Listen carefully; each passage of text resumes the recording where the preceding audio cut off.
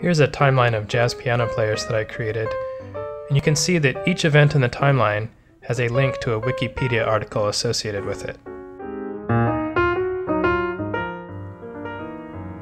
To follow one of these links, you select an event, and then in the lower right corner there's this little blue button.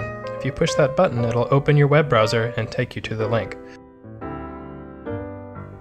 Now I'd like to show you a new feature we just added in the newest update to BEEDOCS Timeline.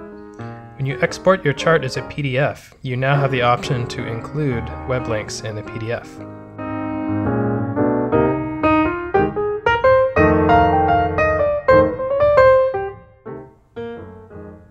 Now I'm going to open the PDF using the Safari web browser, but you could also use Preview or Adobe Acrobat, including Adobe Acrobat on Windows.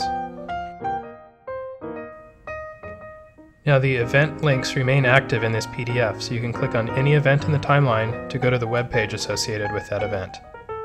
And the best thing about this is you can send this PDF to anybody, including people who do not have BEEDOCS Timeline or people who are on other operating systems.